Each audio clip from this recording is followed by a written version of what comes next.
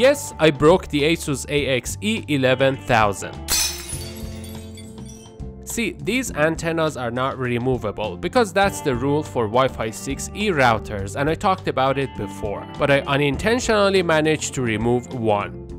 And this is what happened. The router was on this side of the desk as I was trying to do some stuff to make a video. But all of a sudden the back side of my chair hit the router and the router fell all the way down to the ground and landed on these two antennas. This is a heavy device and I kinda expected to break into pieces. But to my surprise it didn't, and only two things happened. One, this antenna completely popped out, and two, the other antenna, even though stayed inside, completely jammed and stopped moving and turning.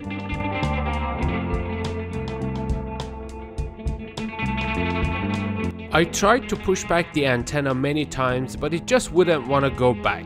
I think the accident might have deformed the antenna cover, and I just don't want to push it any harder because it can break it completely. That, and also the fact that the cable which is connecting the antenna to the main board of the router could also have been damaged or disconnected because of the impact. I decided I should open the router to do a little bit of inspection and see what is going on inside. Obviously, opening any wireless router has its own risks. For example, it will void the manufacturer's warranty. Mine is already out of warranty, so I'm fine with that. Well, first things first, I need to use some kind of opening tools. There are a total of 8 screws that I need to remove, but only one of them is visible.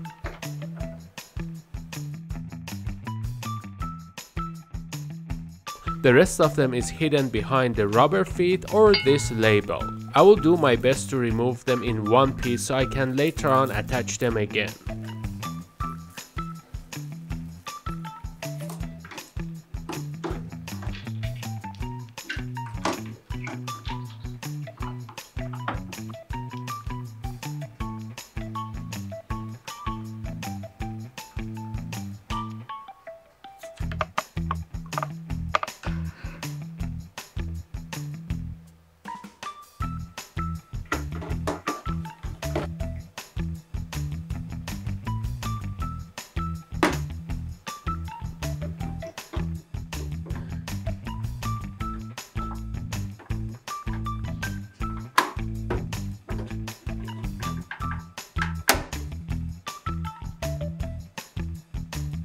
A quick inspection shows that 4 antennas have gray cables,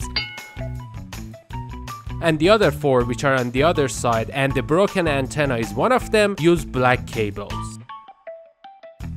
Now I can guess one side is for the combined 2.4 GHz and 5 GHz antennas, and the other side is for the 6 GHz antennas.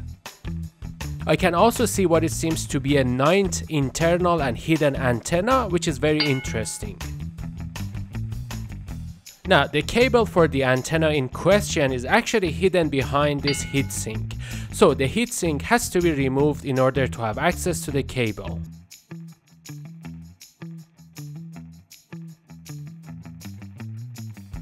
The cable and the connector seem to be in a good shape.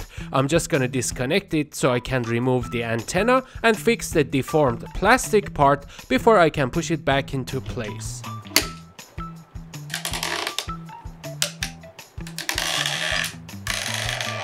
It was just now a little bit noisy if I wanted to turn the antenna, but applying a little bit of good old WD-40 fixed that problem, and also fixed the other completely jammed antenna. I did also apply a little bit of thermal paste before installing the heatsink. I didn't have to, but I just happened to have some, and hopefully this can help with reducing the heat a little bit.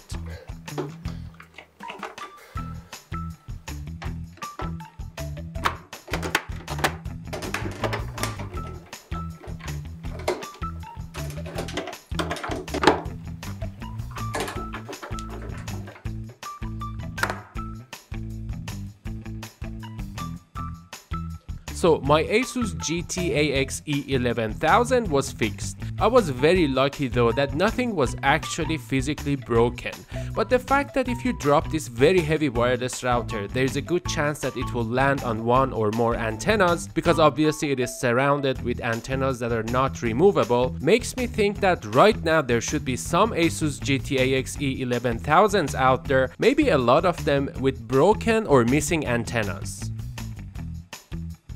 That makes me wonder if this spider looking design is not after all very practical, at least from the customer's point of view. Let me know what you think in the comments below, or if you have a similar story you want to share. I really want to hear those. Either way, thank you very much for watching this video, and I will see you in the next one.